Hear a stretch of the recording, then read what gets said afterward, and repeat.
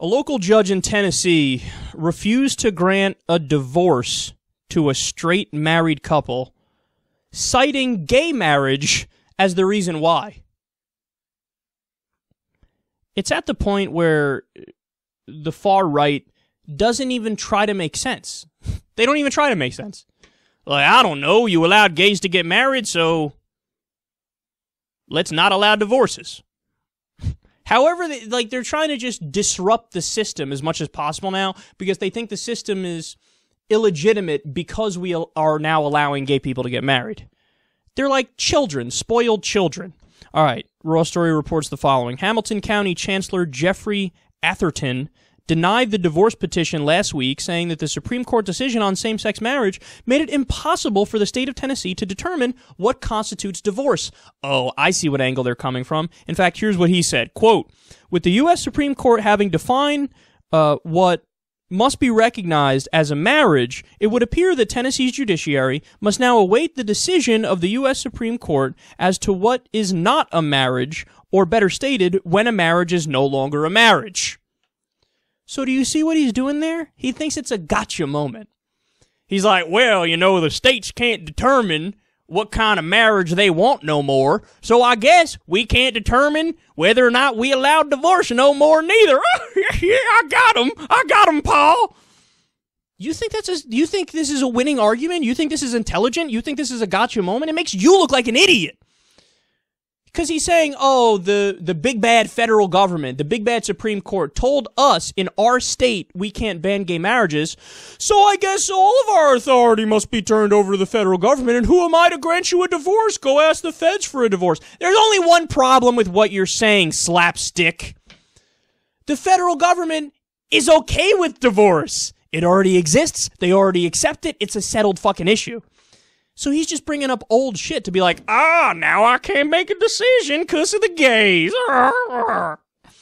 Why not go a step further, man? Next time somebody comes, a black and white couple, and they want to get married, you want to play this game? Play this game, dog. See, people aren't as outraged about it right now because it's divorce. I mean, it's fucked up and it's weird, but it's just not getting national coverage.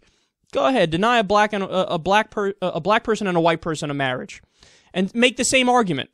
You know, it's not that I'm racist. I'm just saying, who are we to decide in the state? Go ask the feds. You know why this is beyond stupid? Here's the answer from the feds. Yeah, you have to do that. Whether it's an interracial couple, or in this case it's a divorce, they've already said, yeah, you have to do that. And if you ask them again, they go, yeah, do it. But see, and then what will guys like this do? They'll still refuse to do it.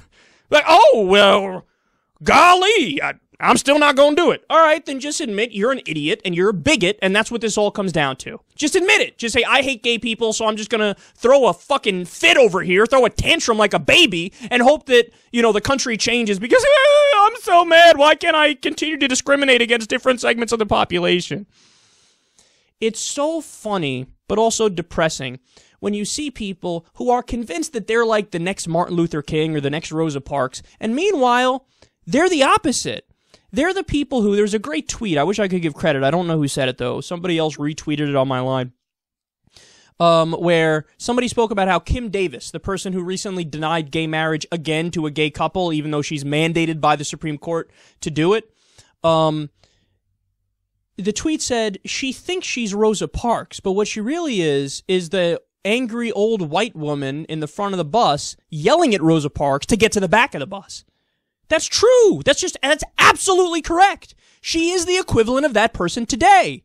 Today, what would that person be doing? They'd be saying, I'm still not going to let these gays get married. They need to know their place. Back then, they'd say, you know, these N-words need to know their place. Get to the back of the bus. I don't know how they've twisted it so much in their mind where they're convinced they're the good guys and the other side is the bad guys. Do you not have basic reasoning abilities, basic logical abilities to look into this and go, oh, wait, I see the dynamic here. Discrimination against blacks, discrimination against gays. Got resolved. The people who were pro-civil rights were right. Today, the people who are pro-LGBT rights are right. No. And then meanwhile, again, the irony is Kim Davis was married 4 times.